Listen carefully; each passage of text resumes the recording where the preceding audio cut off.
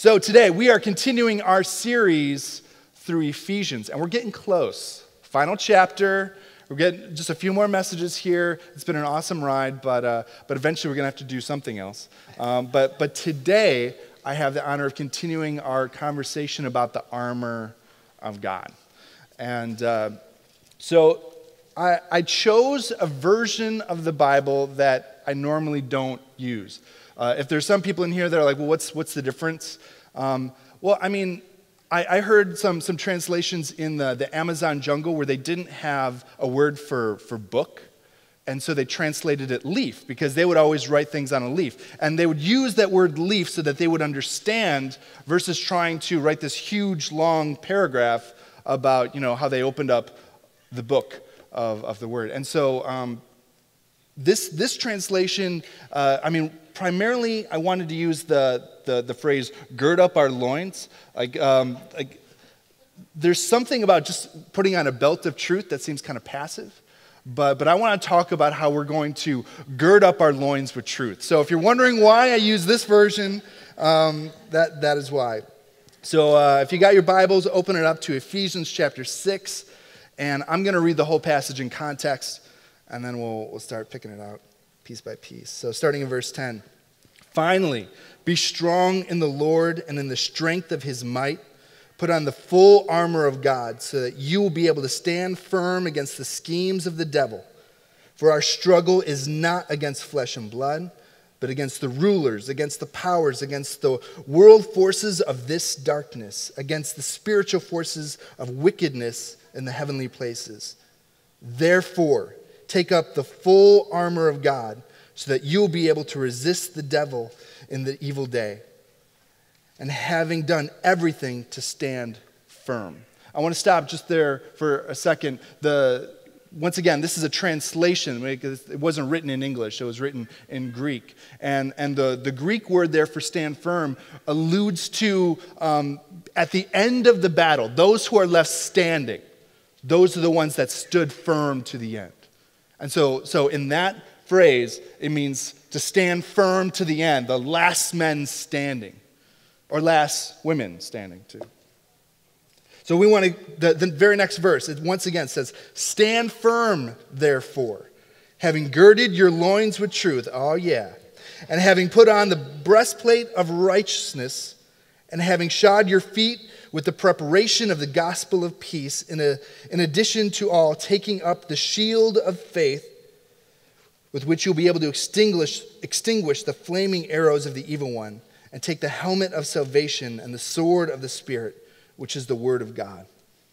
So that first word, stand firm, that stand firm in the Greek means to take the battle line, to make that decision, I am going to join this battle. So isn't that amazing that just one sentence, all of a sudden it says, we want to stand firm in a victorious manner. This is how you get the victory. And the very next line is, therefore, take the battle line. And so what we're going to talk about today is what it looks like to put on truth, to put on righteousness in a way where we get to take the battle line, where we get to join the fight. So I know we just prayed for Rwanda, but I want to pray for what God is doing here in this room, and then we'll continue. So God, I just pray that every person here be given the grace to understand what you want them to know this morning. God, I pray that you would give them the ability and the courage to take these words, to put them into their life, put them into practice. God, that your scripture would become alive in them today. That all of us would just see you and experience your Holy Spirit. God, we love you, and we just want to see your name lifted high above any other name. We pray this in your name, Jesus. Amen.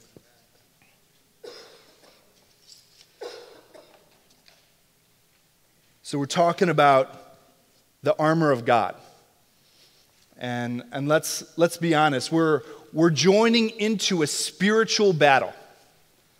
And so I don't know, maybe you think you're very strong, but that's not going to help you in this battle. Maybe you think that you're fast or you're a tactical genius, but in this battle, that's not going to help you. But what will help you is God's weapons, because this is a supernatural battle. And so what Jesus, or what the Holy Spirit is speaking through Paul is this is what we need to do to fight this battle and be victorious. All right? And so the image is of a Roman centurion putting on his battle equipment. And this is something that everyone would in their time understand very well. The Roman centurions were by far the most technologically advanced warriors in the world at that time. And so if you had the equipment, like half the job was done for you. It was incredibly valuable, and just having this equipment gave you a huge advantage above everyone else. And so we want to join this supernatural battle. In 1 Corinthians 10:12, it gives a warning about trying to do this on our own. If you think you are standing firm, be careful so that you don't fall. I think there's a danger here in hearing a pep talk about how we're victorious in Christ and go off and try to do it on your own strength. Maybe you have your own experiences, I have mine. It doesn't work. On our own strength, we fall. So what does this mean? I want to read that phrase one more time. Stand firm, therefore, having girded your loins with truth. What does it mean to gird? Like I said, I didn't want to use just the phrase belt of truth, because I don't think that really communicates to you and me what Paul is talking about. This isn't just something we clip on. Like maybe you're familiar with the phrase girdle, like this garment that sort of covers everything in this general region.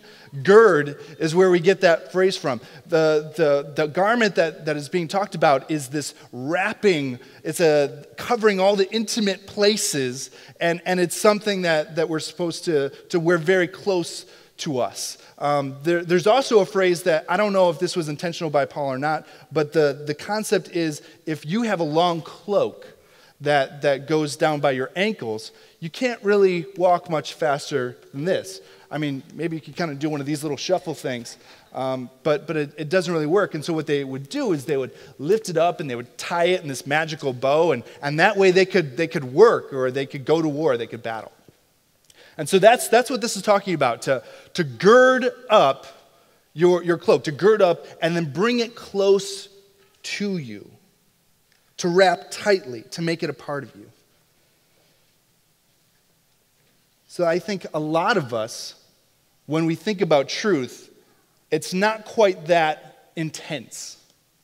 If I had to say what truth was to myself growing up, even as somebody growing up in the church, for me, truth was kind of like, those Velcro flag football things. You know what I'm saying?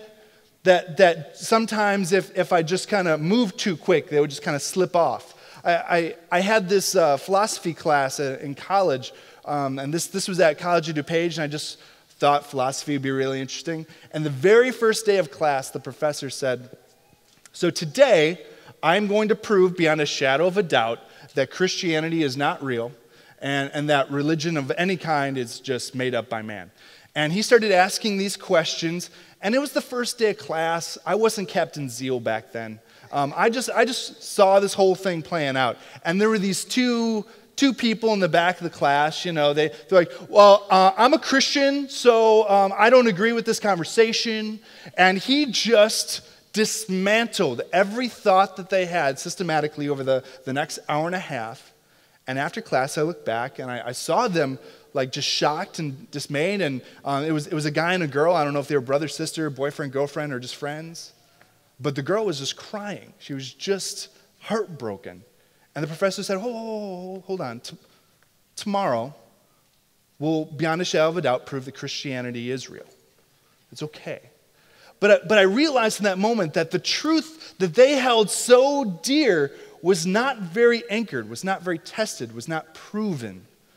I would dare say that they didn't have it girded up, that it wasn't wrapped around them so tight that it became part of them. I think that when we're talking about truth to this level, we're talking about having our core beliefs, the truth, the thoughts that aren't just fleeting, but the thoughts that become part of us. They become who we are.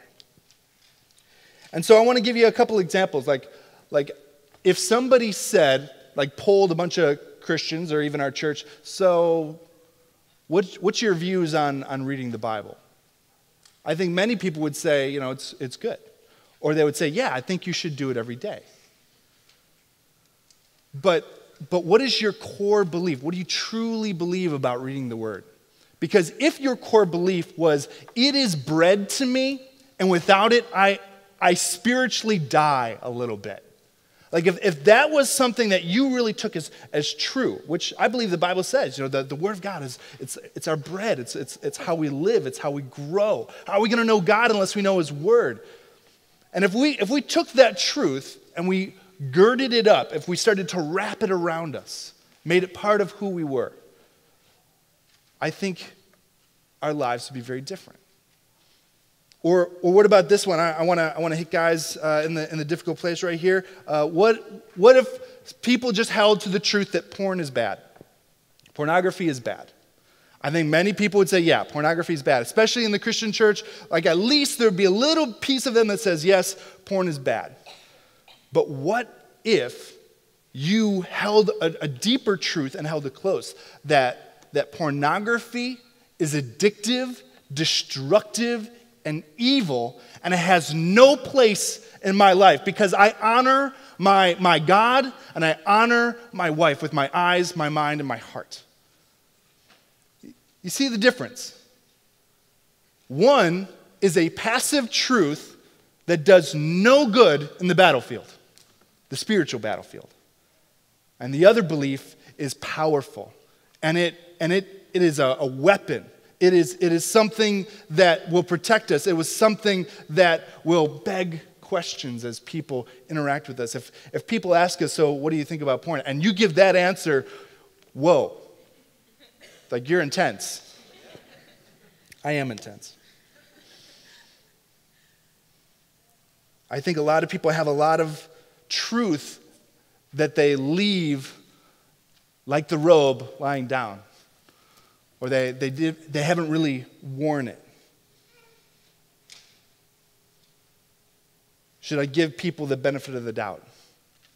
Should I worship God with all my heart, soul, mind, and strength? Really? I think there's a lot of truths that we haven't held close. But if we are going to stay victorious in this battle, what Paul is declaring through the Holy Spirit is that we need to take this truth and bring it close to us. So that it's no longer just thoughts, that it's something that we know, that we believe, that we're passionate about. It's not even just knowing the answers to the questions. I think there's a lot of brilliant people out there that love Jesus. But the truth is they know the questions and they know the answers, but their lives aren't begging people to ask the questions, and their lives aren't telling the answers. I just started a new job not too long ago. I can't even tell you how much I don't know. I don't even know the questions to ask because I don't know what I don't know. And there's a world out there that has no idea how much Jesus loves them, how God has called them to be sons and daughters. They don't even have that in their mind. They don't even know how to ask the questions. And so they're not asking the questions. But what if we held truths so close to us that our lives just started asking the questions for us? I think you would find yourself on the battle line much more often than you currently are or we currently are. So that's truth. Righteousness. This is not just the avoidance of sin. Right? I think that's the good Christian thought is righteousness is not doing bad things. But that's only half right. I really think that righteousness is something far more powerful than that. Ultimately, at the end of the day, righteousness is the requirement for getting into heaven. So, I guess, we're talking about put on the breastplate of righteousness, put on the breastplate of perfection. What if that was like the prerequisite for every job? Okay, so I want you to be perfect in everything, in every way. Good luck. But for us to stand firm to the end, we're told to put on this breastplate of righteousness, to wear it. How can that be? Well, the good news is that righteousness is attainable, not by our own strength, not by our own efforts. We can't even just avoid doing no wrong. I think righteousness is far beyond just not doing anything wrong. I think it's about doing the right thing in the right moment. So even if you actually really genuinely care about other human beings and you're not apathetic to their needs, what if you just don't surrender everything and give it to them? Like there's a righteousness that is far above and beyond our own ability, capability, and God is calling us to this. And thank you, Jesus, that in Romans 3, it talks about it a little bit more so we can understand it. And so this is starting in verse 21. But now, apart from the law, the righteousness of God has been manifested. Thank you, Jesus. Being witnessed by the law and the prophets, even the righteousness of God through faith in Jesus Christ for all those who believe. There is no distinction, for all have sinned and fallen short of the glory of God. There is a righteousness, there is a perfection, there is we are seen blameless in the eyes of God. And our actions are made beautiful and holy in His sight, not because of what you've done, not because of what I've done, but because of what Jesus has done. But here's the thing, we have to choose to put that on.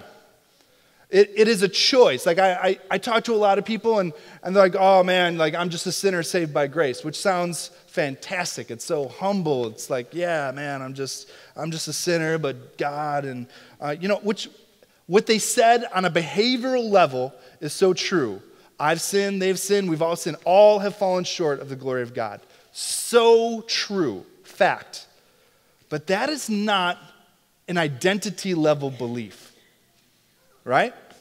So from an identity point of view, we want to make sure that we're putting on righteousness. Like I don't put on the breastplate of sin. I put on the breastplate of righteousness. That's what protects me. I am made righteous because of what God has done. We get to put on this breastplate. But it's a choice, right? So like you can choose to believe that you're just a sinner saved by grace, or you can choose to believe that I'm righteous, thank you, Jesus, for what you have done. I think that radically transforms the way that we see ourselves, that transforms the way that other people see us. And according to the Word of God, it protects us from the schemes of the enemy so that we can stand firm to the end. That's who you are. You're somebody who is righteous because of what Jesus has done. You are somebody who is made whole because of what Jesus has done. You are somebody that gets to take truth and wrap it around yourself so that you are able to stand firm to the end. So now, it's time to do it. It's time to take up this mantle. There are too many of us, and I'm guilty of this as well, where we are doing things for God, but we are not in the battle. And there's a big difference between being in the battle and just being part of a Christian community. And I'll never forget the first time I got a chance to go to Africa. And I prayed for a number of people, and they got healed, and I was just blown away. And at the end of this awesome night where God was just moving, they brought me this woman who they said, oh, yes, she has a demon. Okay, yeah, pray for her. No, we would like you to pray for her. Isn't there somebody more qualified? Because, I don't really, this isn't my specialty. I'm more into, backs and blind eyes. That's my thing. So I had no concept. I wasn't prepared. I didn't have, a whole bunch of scriptures queued up. And all of a sudden, I'm in the battle. I'm in the battle. And I remember in that moment just going, it didn't feel right to do this exorcism. I think that's the right phrase, right? Exorcism. I didn't feel that doing it the way that they did it in Africa was the way that God wanted me to do it. And so I just wanted to obey God. And I remember just looking at this person who was writhing and making sounds and scratching herself. And she was strong. She was abnormally crazy strong. And I remember just loving her. I hated whatever was doing this to her, but I loved her. And so I just remember just going, shh, shh, shh, shh, shh. You need to leave. In the name of Jesus, let this girl go. She's free. And I just kept doing that for 15, well, maybe it was 2 minutes, but it felt like 15 minutes. And then all of a sudden, she was fine. And she cleaned the spit and snot off her face. And she straightened up and she just walked away. And it wasn't until 6 months later I got a chance to go back to the place. We had a gospel festival. And I was just standing in the back of the church during a worship service. And I felt this little tug on my shirt. And this lovely lady, all cleaned up and just very eloquently said, "Thank you. You changed my life." There's a battle that's being waged, and you are in it whether you're ready for it or not. And we're all drafted. Every single one of us, we're drafted to be in this battle. But here's the crazy, awesome thing. It's less of a draft to hope we win, since we already know that victory is ours. So you're being drafted into the opportunity to become part of the victory. You know what I'm saying? It's different. We're not hoping that we win. We know how it ends. We know the outcome. And so there's absolutely zero fear of whether or not we're going to win or lose. It is an opportunity. It is a calling to become part of this battle. I have the awesome opportunity to be a part of this group from our church. We call it Street Lib. And on Thursday nights, we go out and we just love on people. I call it Street Lib because it's just love, inspire, and bless. And Lib sort of has this kind of allusion to liberty, to be free, to be liberated. And there are so many people. I live in downtown Aurora, a lot of needy people there, and rarely do we get much more than 2 blocks away from my house before we find somebody that is in desperate need of the love of God. The battlefield is right outside our door. It's right inside your workplaces. It's in this church. There are people that are crying out for you to take the battle line. And so what are the truths that God has given you to hold close? I love bragging about my wife. She's awesome. For her, people living in poverty is not okay. That is not acceptable, and that there's something that she can do about it, and so she's going to do something about it. And she has a conviction of that and a skill set that allows her to combat poverty in a way that few other people are able to. Me, I love seeing people recognize the fact that God has mercy and grace on them and has called them, even in the middle of their brokenness, to sing praises to Him and just glorify Him and say, "You are my daddy," and become their son, his son or his daughter. That's what I want to see more than anything else in the world. What is the passion that God has put in you? What are the tools that God is calling you to bring to the battle? I think there's something very specifically in you that no one else has.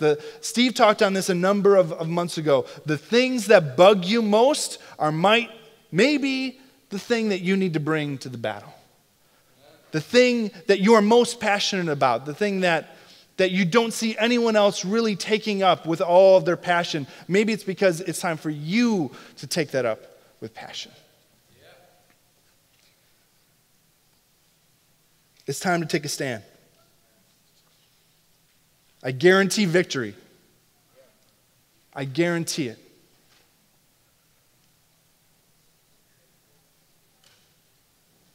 I think God has very special things in store for our church.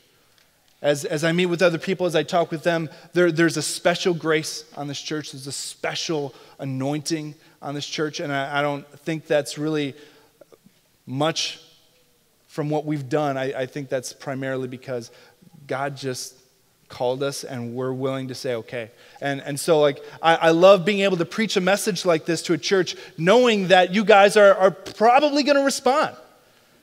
I think there's a lot of churches where we would preach a message like this and there would be pushback, there would be resistance, but we have a church that wants everything that God has for them. I love that. I love you guys. So I want everyone to stand to their feet. I'm going to invite the band to come on up.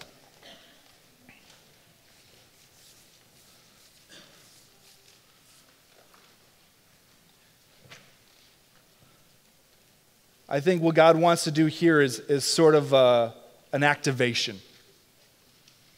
Now, many of you are serving in so many awesome ways. I don't want you to think that I'm belittling your service. I mean, our church serves.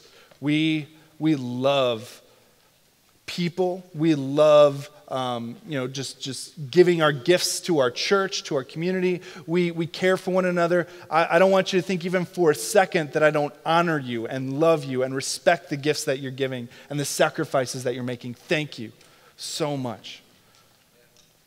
I'm just saying there is an intentionality that this passage calls us to take in regard to being part of a spiritual war and a spiritual battle. And so what I would love to happen this morning is if we all leave here knowing that God has given us truth. Even if that truth is just Jesus is king and he is in charge and he has given us his word. That's a great start. Even if the truth is just knowing I am a son, I am a daughter of the living God, and he has called me to be a part of his army, and we win. That's a great start.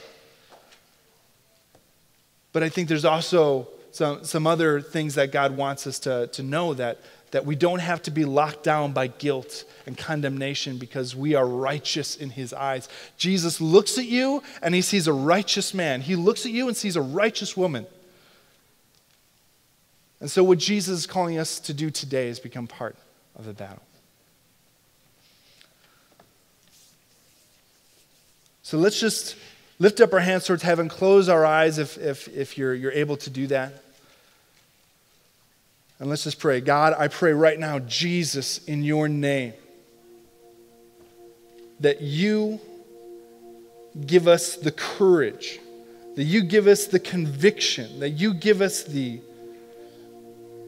desire to see your kingdom come to earth in a powerful, powerful way. We want that so badly that we're willing to join the fight. God, this battle is a battle not just for ourselves, but for our family, for our friends, for our country, for this world. And we do not believe that Satan gets to push us around anymore. We do not believe that he has this authority over us because we have given all that to you, Jesus. All authority, all glory, all the honor belongs to you, Jesus. And so we stand with you. So right now, Jesus, in your name, I pray that you activate these soldiers for you. that strength and courage and conviction and truth and the knowledge of righteousness, that faith, that righteousness is ours thanks to you, Jesus, will become part of who we are, that we would wear it like armor, that we would believe it as true. More than we believe that our name is our name, we would believe that Jesus is the name above every name, that you, Jesus, are coming, and you're coming in power, and that your Holy Spirit is here with us. Your Holy Spirit is causing us to just draw nearer to you. That your kingdom is crashing into earth. And that is powerful. And there's no force of the enemy, no weapon formed against us can prosper, because we call you Father. Jesus, thank you for this church. Thank you for this morning. Thank you for this time. God, we love you. I pray that even as we worship, that you bring scriptures to mind, that you bring missions to mind, that you just launch us into a lifetime of fighting this battle, to join the fight, and to sing victory all over the world. Thank you, Jesus. We give you all the thanks and praise. Amen. Amen.